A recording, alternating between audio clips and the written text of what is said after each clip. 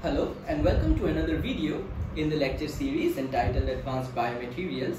So in the previous video we had discussed about UV visible spectroscopy and its significance and also what is spectroscopy in general.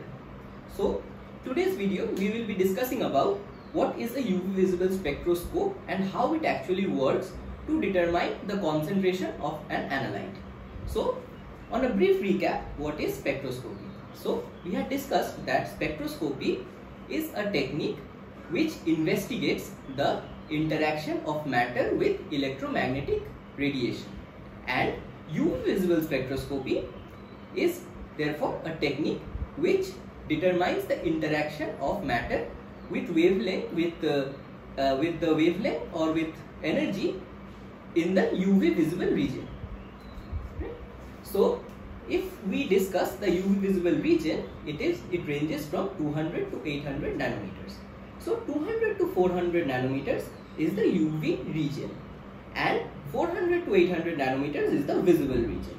So 400 nanometers correspond to the blue or the violet end of the visible spectrum, which is characterized by a lower wavelength and higher frequency, therefore higher energy, and the 800 nanometer corresponds to the red region of the spectrum, which is characterized by a longer wavelength and a lower frequency or energy. So frequency is actually inversely proportional to the wavelength. So when we say that an electromagnetic radiation has longer wavelength, we imply that it has a longer wavelength and therefore a lesser frequency and a lesser energy. So if an electromagnetic radiation has a lesser wavelength, therefore it has more energy and more frequency associated with it. So in this diagram we have presented a very brief overview of a UV visible spectroscope. So it essentially has a light source and a filament.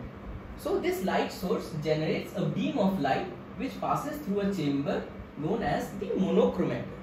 So the monochromator holds a prism which separates the light into individual components. So this prism will separate this light into different individual components, and it will have a slit or an aperture through which only a particular wavelength of light will be allowed to pass through. So once this particular beam of light passes through, it goes and hits a sample holder. So this sample holder is essentially a cuvette. This cuvette holds the sample, and the intensity of the incident beam is represented as I0.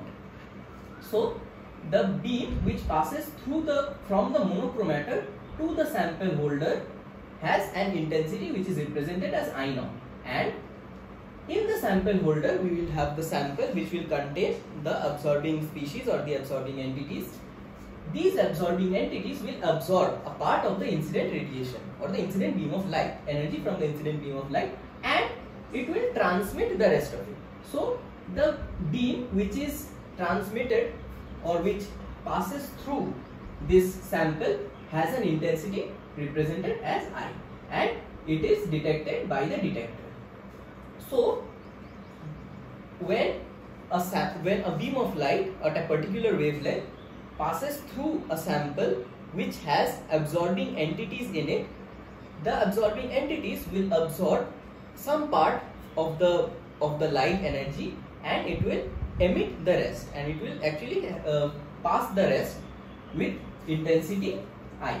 So in a situation where the sample will have some amount of entities or some components which will absorb a particular wavelength of light, so the incident intensity I0 will be greater than the emergent intensity I. So this is the rationale behind the UV visible spectroscopy. So what happens is that when light energy in the UV visible region hits a particular sample,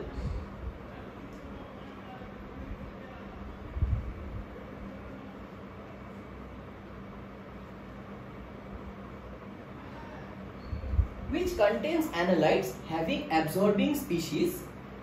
So the compounds will absorb that part of energy, and their electrons will absorb that energy, and it will go from a lower energy level to a higher energy level. So the electronic transition will take place from a lower energy level to a higher energy level. So if we remember the energy level diagrams, so N is the non-bonding, we have sigma, we have pi, pi star and sigma star. So transition can happen from sigma to sigma star, or pi to pi star, or N to pi star, anything like that. Based on now, these transitions will take place from lower energy to higher energy, and this will be characteristic for a particular compound and for a particular wavelength of light hitting. So in the sample holder there will be this absorbing species which will absorb this light, and their electrons will undergo this transition. Now this sample holder in the UV visible instrument is a cuvette. So we use a glass cuvette if we are trying to find the absorbance in the visible region. But if you are trying to find out the absorbance in the UV region, we use a quartz cuvette. So this quartz actually allows for the absorbing in the UV region of the spectrum. So once these electrons are in the excited state, they will absorb a part of the incident energy, and they will transmit or emit the rest, or it will actually allow the rest of the energy to pass through it. So that will be the I0 and I. So once it absorbs that energy, it will emit, or it will allow the passing of the, or it will pass the rest of it. So this will be I, and this will be detected by the detector. So now this transmitted radiation is represented by transmittance, which is I by I0. So absorbance is inversely proportional to the transmittance value, which is log I by I0. So there is this concept called lambda max, which is the wavelength at which maximum absorbance takes place for a given molecule. So at a particular wavelength, as we have discussed, a particular analyte having a particular compound will absorb maximum at that particular wavelength. So according to a very important law in UV visible spectroscopy, which is the Beer-Lambert's law, which states that absorbance is proportional to the concentration of the absorbing species